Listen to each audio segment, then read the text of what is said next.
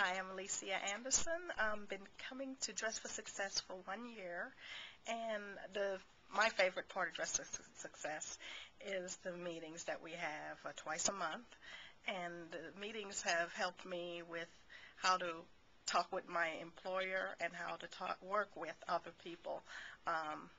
Just try to keep me on track and what are the right attitudes to take with other people when you're working with them and they have a different mindset than yours. It has really helped me a lot.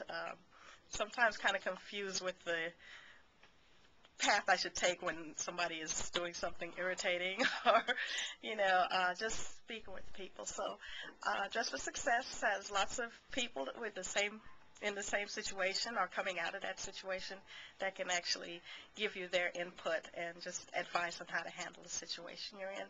I think that's the best thing that I've found here, working with people that are trying to get jobs, that have jobs, and they tell you how to keep your job. That's what I